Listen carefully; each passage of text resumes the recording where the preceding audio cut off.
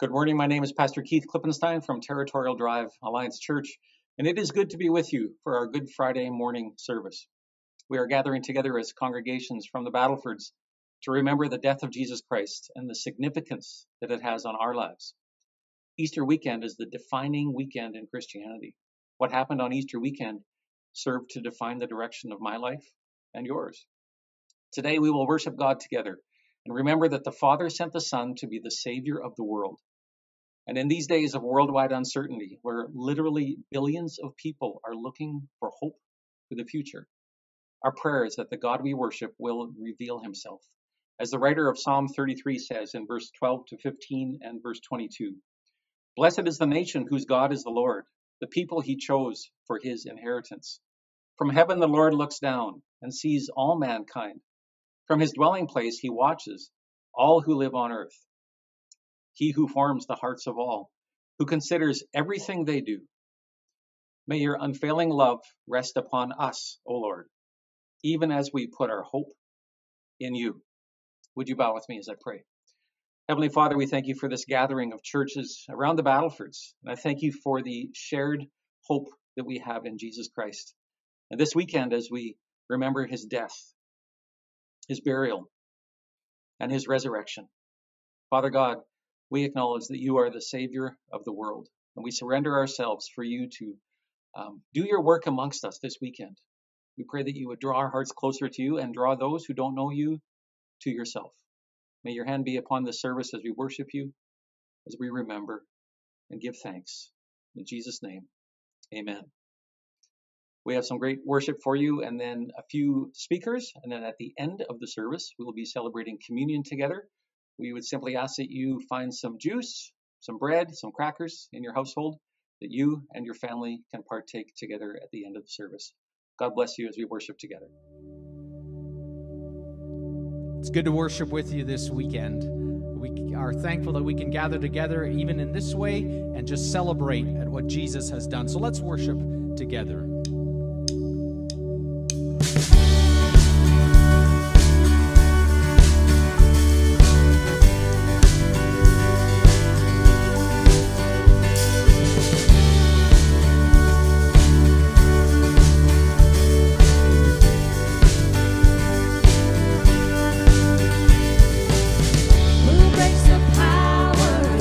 Sin and darkness, whose love is mighty and so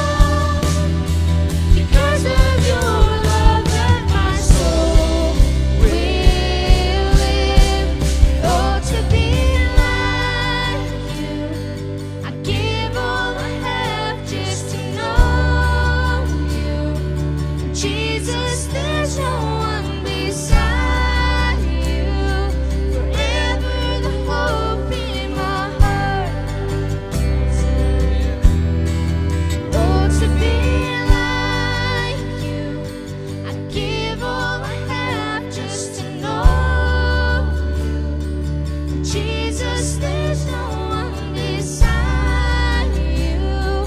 Forever the hope in my heart.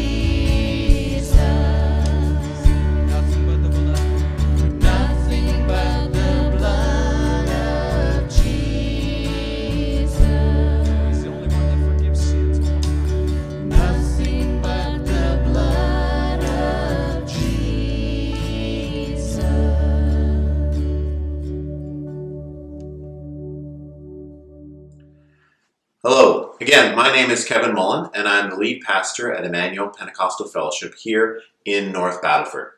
And as we come together today, each of the pastors here have a few minutes to look at part of the great story that was authored by God for the redemption of our sins, to bring humanity back to himself in order to see us forgiven and to be saved. This morning, I will be looking at a section of scripture in Matthew chapter 26. Matthew is the first book of the New Testament, so if you have your Bibles or your apps, you can turn there this morning and just follow along this morning. And I'm going to be focusing on the betrayal of Jesus and the abandonment of the disciples at a time where we would think that Christ needed people around him the most. You see, the Bible tells us that the enemy comes to kill, to steal, and to destroy. And we see that here, he even goes after Jesus. He even goes after Jesus through the betrayal of Judas and through the abandonment of the disciples. So let's pick up the Good Friday story in Matthew chapter 26. The story is relayed in the first three Gospels of the New Testament, Matthew, Mark, and Luke, but I'm going to take a look at Matthew's depiction this morning and how the events took place with him. We see in the first few verses that the plot is hatched by the chief priests of the temple and the elders to get rid of Jesus. You see, they have tried this before, to get rid of Jesus. But now they have got to the point where Jesus is impeding on their influence in society. Basically, Jesus is cramping the style of the elders and the chief priests and the Pharisees. The first point is this. Jesus knew that this was going to happen. Jesus saw it coming, and he still carried on with the plan of salvation. He could have called out to God the Father and halted this tragedy. But Christ knew that the only way for us to defeat death and sin was to offer himself as a substitute for us and for our sins. We are made alive in him through his work on the cross. And then we go to Judas. As you follow along in chapter 26 of Matthew, you see Judas coming into the story clearly now. And you realize that there is a good reason today, in today's day and age, where not many people, if any, ever name their newborn son Judas. The name never comes up on a top 10 baby list that I've ever seen. Because Judas is remembered for the most monumental betrayal in the history of mankind. And we need to remember this, though. Jesus picked Judas as one of the 12. Out of all the people that were on the planet at that time, in that land at that time, when Jesus was there, he picked Judas. Now, yes, Jesus knew the prophecies of the Old Testament would need to be fulfilled and that he would be betrayed. But can you imagine actually hand-picking the person who was going to betray you? Yet the plan of salvation was in motion, and Judas was a needed cog in the wheel of the plan. How many of you this morning out there have felt the sting and pain of betrayal at some point in your life? To be betrayed is a violation of trust, and a loss of respect, and a turning one's back on a person.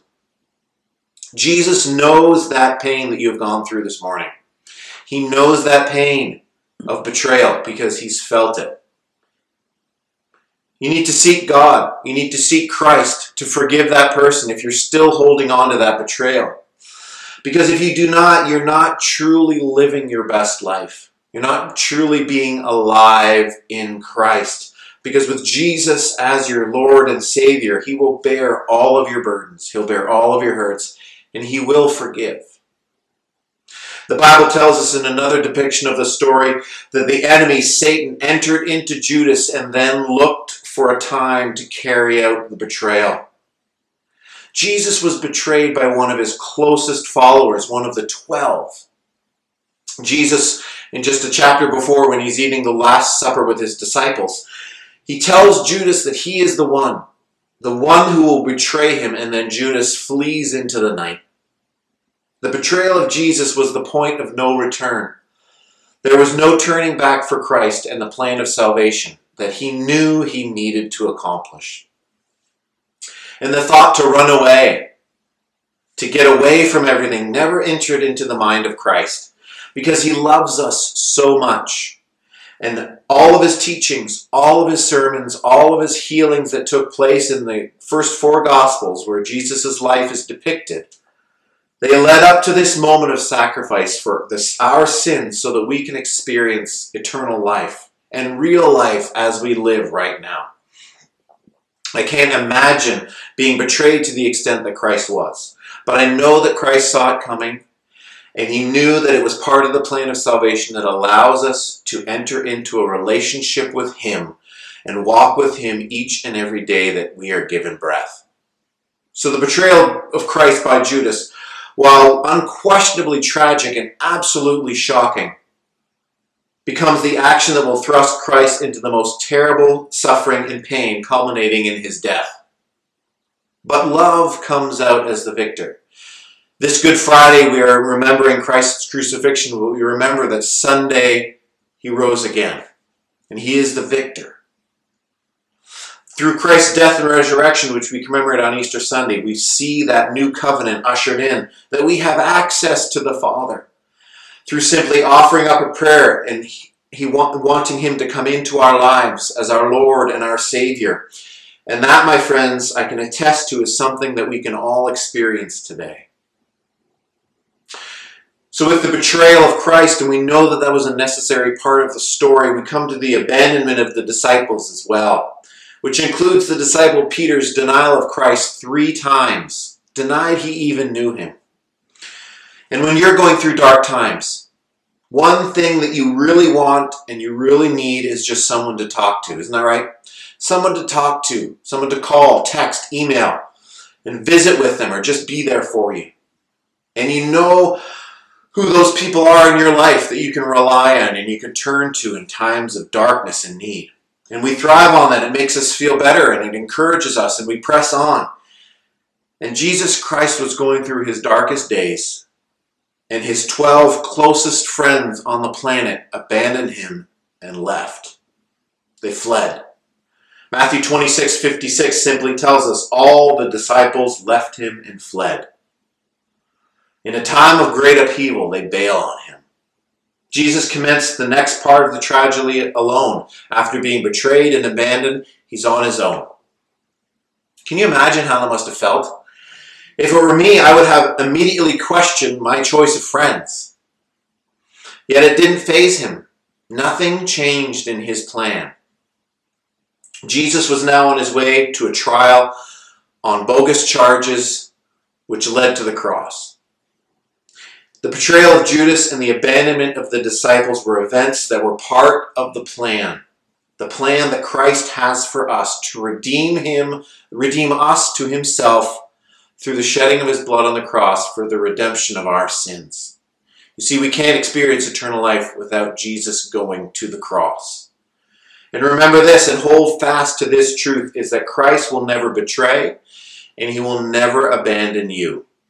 He loves you with an unconditional love and wants you to come to him for redemption so that you may truly, truly live. So right now we're going to listen to Pastor Keith Klippenstein as he unpacks some truths about the arrest of Jesus Christ on the same night, Good Friday. The betrayal of Jesus was soon followed by his arrest. When we read the Gospels, we are given plenty of advance warning that this day would eventually come. The religious leaders of Jerusalem had been scheming this day for quite some time, and clearly intended to put an end to Jesus' life. And now that they had their prime opportunity, they were not going to let him slip out of their hands. So they advanced to the place called Gethsemane, and we understand that a large crowd with swords and clubs, along with the religious officials and a detachment of soldiers, came upon Jesus. This appears to be a well-orchestrated arrest, leaving no room for escape. If there ever was a portrayal of human might to corner Jesus, this would have been the time. And while Jesus had only moments before prayed to his Father, "Take this cup from me, yet not what I will, but what you will," we are soon convinced that this event was not as it appears to be, where the powers of evil, the authority of man, has exercised their superiority at last. What we find here, as one writer said, is a commanding figure who was in charge of the events that were transpiring against him. The writer John writes with complete confidence that Jesus knew everything that was about to happen. And we read in John chapter 18, starting at verse 4. Jesus, knowing all that was going to happen to him, went out and asked them, "Who is it that you want?" "Jesus of Nazareth," they replied. "I am he," Jesus said. And Judas the traitor was standing there with them. When Jesus said, "I am he," they drew back and fell to the ground. Again he asked them, "Who is it you want?" And they said, "Jesus of Nazareth." "I told you, I am he," Jesus answered. "If you are looking for me, then let these men go." This happened so that the words he had spoken would be fulfilled. "I have not lost one of those you gave me." Then Simon Peter, who had a sword, drew it and struck the high priest's servant, cutting off his right ear. The servant's name was Malchus. Jesus commanded Peter, "Put your sword away. Shall I not drink the cup the Father has given me?" And Jesus steps toward the crowd with the question, "Who is it that you want?" We see here not a man in fear of his enemies. We see Jesus volunteering himself what was in his Father's will. And when their reply specifically is Jesus of Nazareth, we come to terms that this is truly a historical account of a man who was raised as a boy in a well-known town, whose father was Joseph, whose mother was Mary. Jesus, well known to those in his community, the surrounding region, and well known to the nation by now. So well known that the way he lived his life and the following that he drew caused the leading authorities to be threatened. When Jesus replies, "I am he," we witness the proof of really who is in charge on this evening. What do we see? As he said those words, they drew back and fell to the ground. The might of human authority was toppled in a mere moment. It was explained to me this way. The all-powerful God was put in shackles, while the angels that witnessed the power of God at creation stood by in the awe of restrained power. Those angels stood by and watched as their Lord was treated with contempt. With one word of permission, they would have come in legions and wiped out this tiny portrayal of human strength. And God restrained himself to allow the shackles to be placed on his son. That power, John 18:6, caused all humans to fall back to the ground. How could mere man stand up to the might and the strength of God who formed the whole universe? And with all this might, with all this power, Jesus restrained himself. He resolved himself to go through with the plan, to drink the cup that his Father had placed before him. Well, the wonder is no longer the shackles, but the sheer immensity of the power that was restrained for us. Ultimately, the Father leading his Son to pay the price of the sin of the whole world, given his infinite grace. Then, in a moment of brash impulse, Peter, who had a sword in his hand, swings it and cuts off the servant of the high priest's ear, likely aiming to do much more damage. And in a display of the power that was being restrained, Jesus reaches over and restores that man's ear and says to Peter, "Put your sword away. Shall I not drink the cup the Father has given me?" Peter, this is something I must do. We ask the question, why was Jesus so resolved to do his Father's will when he knew what that cup meant? We read in John 3:16, "For God so loved the world that he gave his one and only Son, that whoever believes in him shall not perish, but have eternal life. For God did not send his Son into the world to condemn the world, but to save the world through him." My topic today is the trial that Jesus faced that resulted in him being condemned to death on the cross. The events of that night began with Jesus facing the first of 6 trials that he would face over the course of the night and early morning. 6 trials in the course of 8 hours. There are several things that you need to take note of. Each and every one of these 6 trials was illegal according to the Roman and the Jewish law. The events of Good Friday should never have taken place, but they were all part of God's divine plan. Take note also that there were 3 Jewish trials, and each one of them condemned Jesus, and 3 Roman civic trials, and they found Jesus innocent. But in the end, Jesus was condemned to death. After Jesus was arrested, he was taken to the first trial, which was in front of Annas. This time of the trial was in the wee hours of the morning. The trial before Annas is found in John chapter 18, verses 12 to 14 and 19 to 23. Include the details of that first trial. Annas was the father-in-law of Caiaphas, the high priest.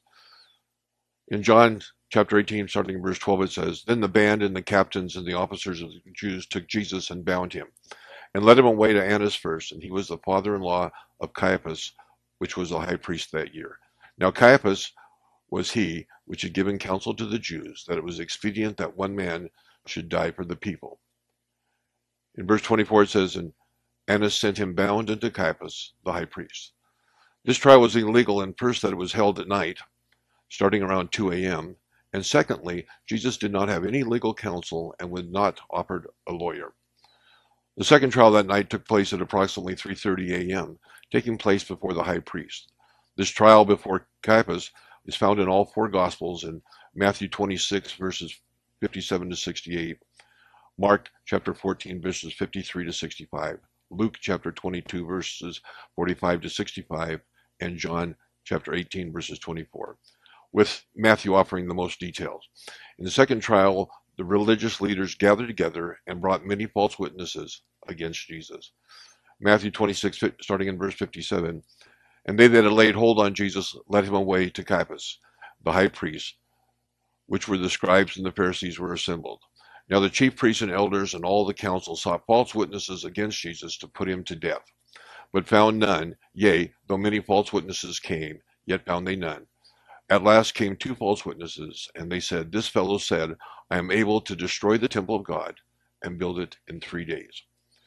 Then the high priest rent his clothes, saying, He has spoken blasphemy. Which further need do we have of witnesses? Behold, now that we have heard his blasphemy, what think ye? They answered and said, He is guilty of death. And they spat on his face, and buffeted him, and others smote him with the palms of their hands, saying, Prophesy unto us, thou Christ. Who is it that smote thee? As with the previous trial, this was held at night.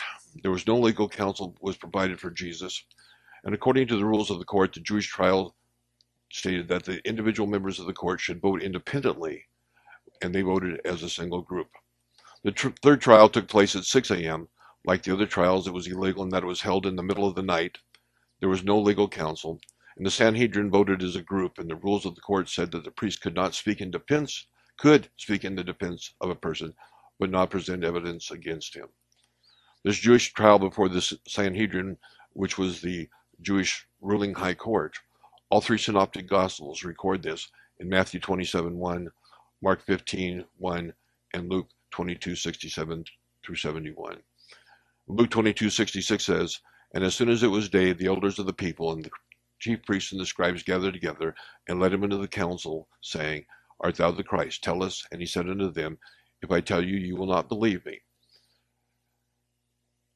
Hereafter shall the Son of Man sit at the right hand of the power of God. Then said they all, Art thou the Son of God? And he said unto them, Ye say that I am. And they said, We have no further need of any witness, for we ourselves have heard it of his own mouth. At this point, the Roman leader in Palestine, Pontius Pilate, became involved. The Jews wanted Christ to be crucified, but the Jewish courts lacked any authority to condemn a person to death. They had to get the Romans to do their dirty work. They needed the authority of Rome to have Jesus condemned to death. In Luke 23, verse 1, it says, And the whole multitude of them arose and led him unto Pilate. They changed the charges against Jesus away from the religious charges of blasphemy and moved to civic charges that would get the Romans to act.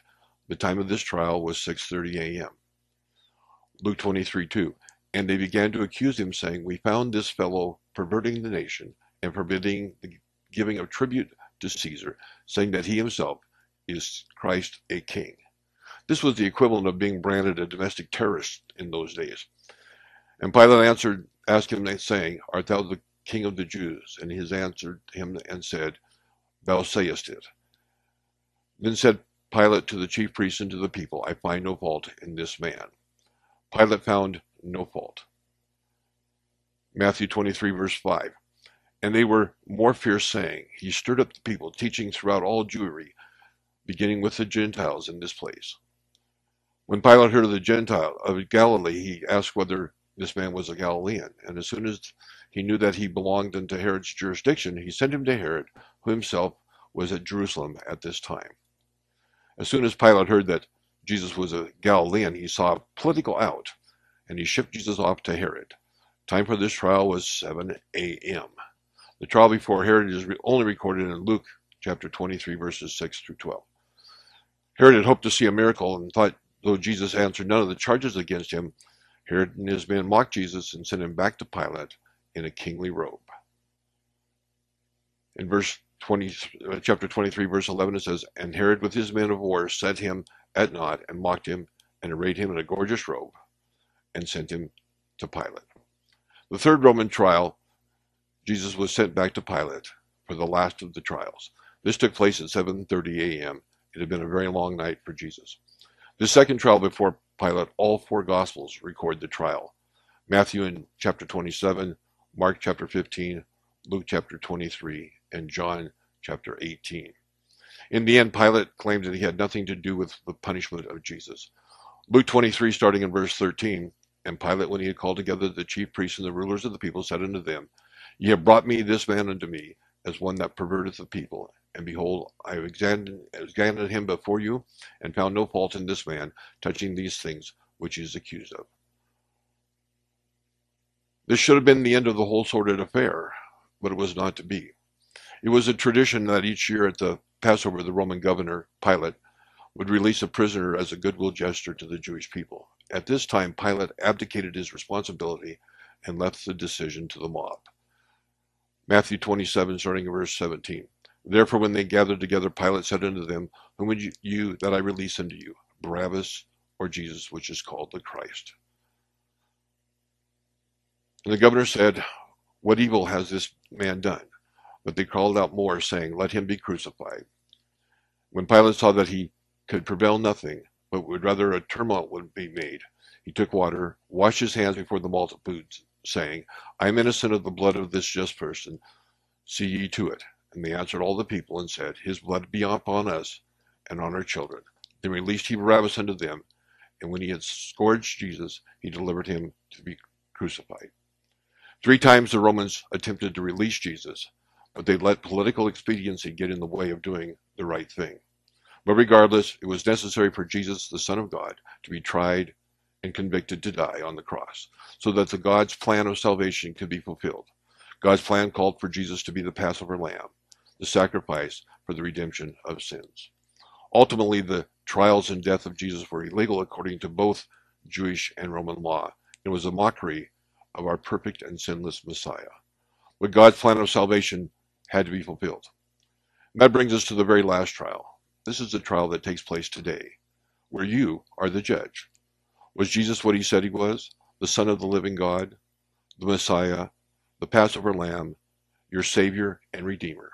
Your decision has eternal consequences. What are you going to do with Jesus? Thank you.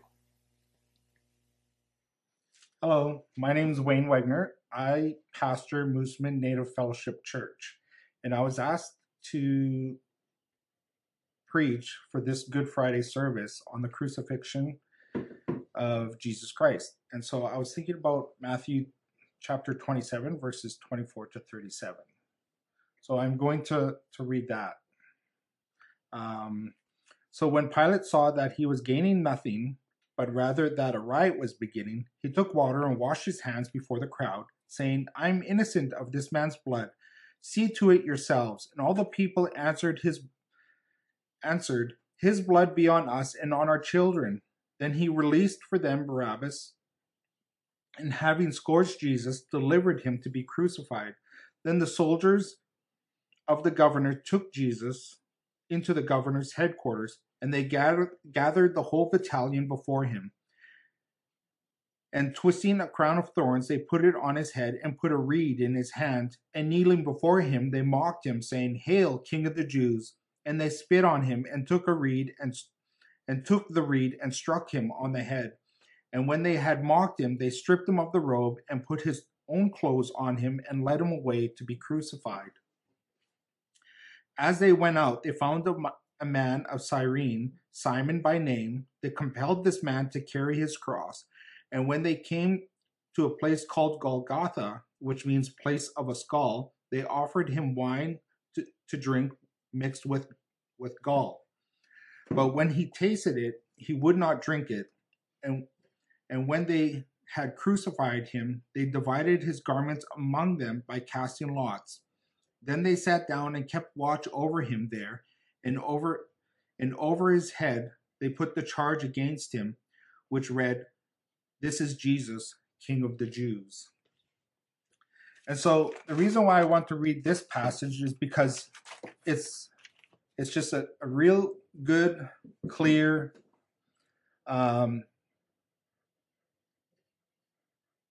portion of scripture that outlines what Jesus endured for the crucifixion and the scourging and everything like that. And so, just to talk a little about everything that leads up to this, everything that leads up to the crucifixion is anything but good. And yet it is referred to as Good Friday. Jesus is betrayed and abandoned, left to stand alone. His apostles, scripture says that once the shepherd was struck, the sheep,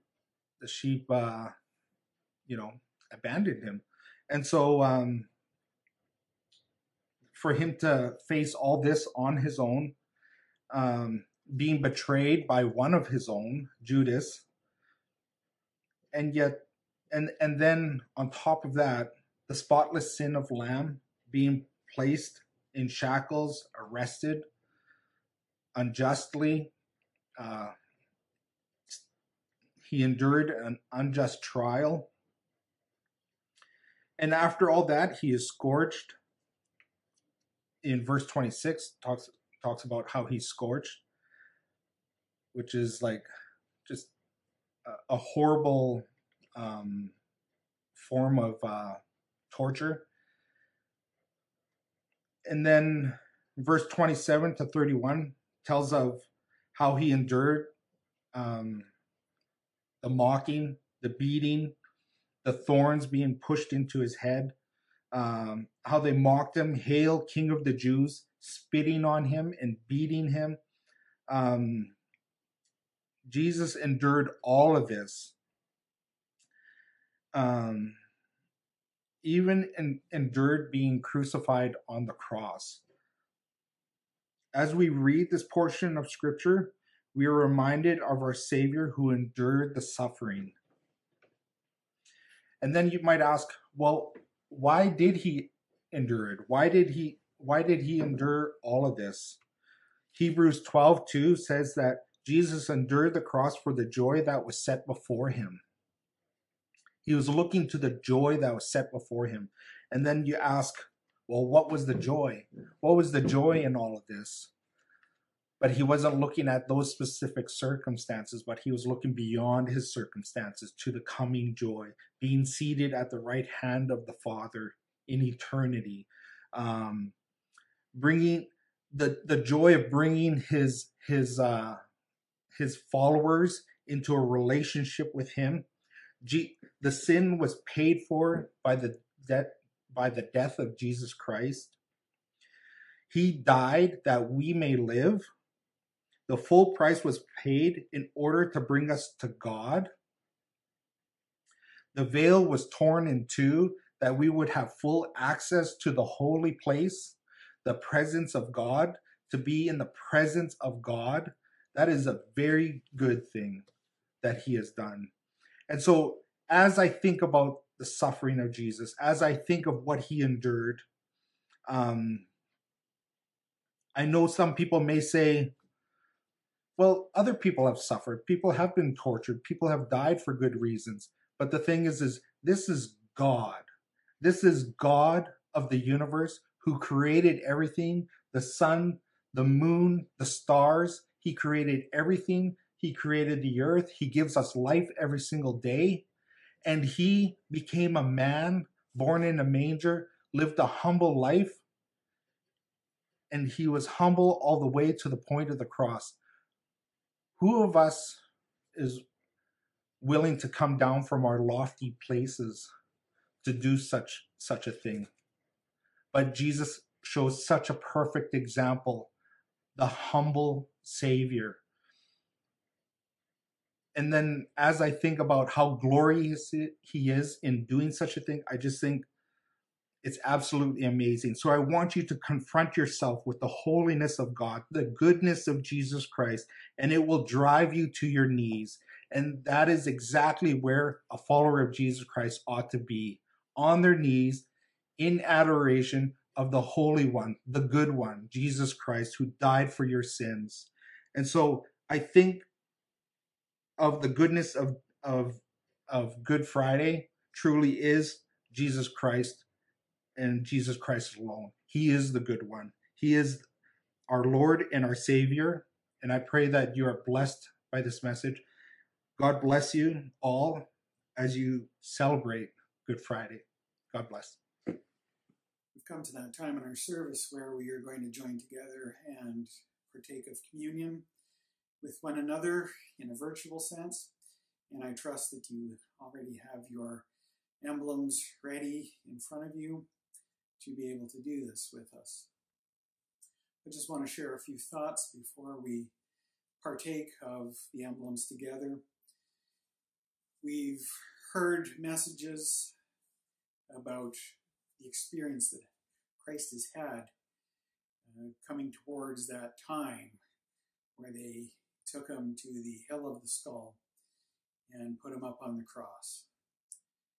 And leading towards that, in John chapter 6, we saw that Jesus talked about how people needed to eat of his flesh and drink of his blood. And those that do that abide in him. It says that in John 6, verse 56. And then in verse 60, some of the disciples said, "This is a hard saying." Years ago, I read this book called The Other Jesus by John Ogilvie. And in it, he wrote about the hard sayings of Jesus. And one of the hard sayings was this one, where he said to eat of his blood and drink of his flesh. And indeed, like I just read, they said this was a hard saying. He believed that it was a saying that signified, I want you to give every fiber of my being, every fiber of your being, to me. And that is a hard saying. We all struggle with trying to give our all to Jesus. And yet, Jesus, going through the arrest, going through the trial, going through the floggings, going through the crucifixion, he gave us every fiber of his being. He led in the way that he said that we needed to follow him. He didn't hold anything back from us. And so as we take of the emblems today, I want you to think about the price that was paid. I want you to think about what we can do during this time to commit ourselves to more fully following Christ. So we take a look at 1 Corinthians chapter 11, starting at verse 23.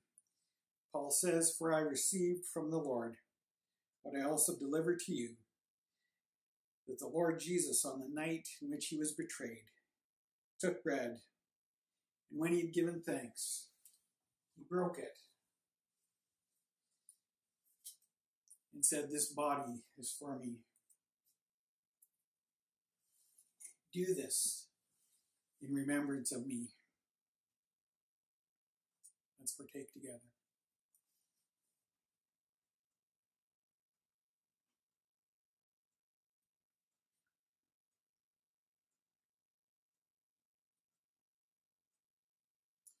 Paul goes on to say in verse 25, "In the same way, also he took the cup after supper, saying, 'This cup is the new covenant in my blood. Do this as often as you drink it in remembrance of me.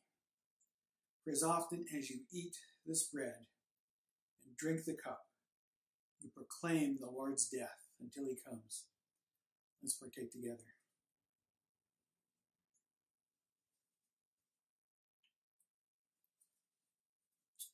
Let's bow our heads and pray. Lord, we thank you for the body and for the blood. We thank you that you gave every fiber of your being, that you desired to show your love for us in such a great way. It's beyond our comprehension, Lord. But we thank you for it. We thank you for the salvation that it brought. We thank you for the body that was broken,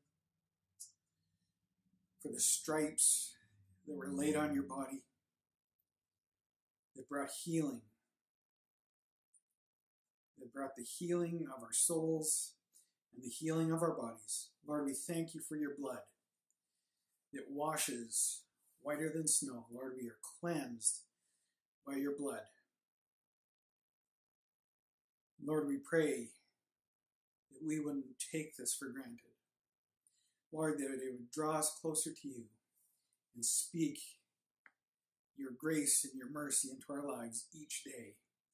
That it would come fresh to us each day. Now, Lord, we pray that as we go our separate ways, Lord, as we come towards the celebration of Sunday, as we remember how you rose from the grave, Lord, may we find fresh blessing in that as well. We pray this in Jesus' name. Amen.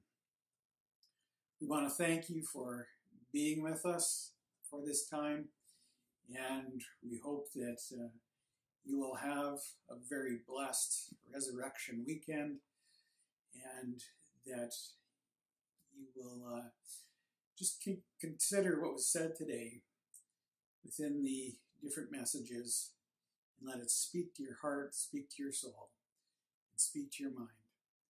And may you be blessed by it and blessed by God. God bless you. Have a great day, and reach out and touch somebody through some calls, and have a great day. Bye. Hello, it's Pastor Kevin again. I trust that you enjoyed our online Good Friday service. And if you do need to contact any of the pastors or leadership of the churches involved, the contact information will follow this. I pray that you'll all have a wonderful Easter weekend, and God bless.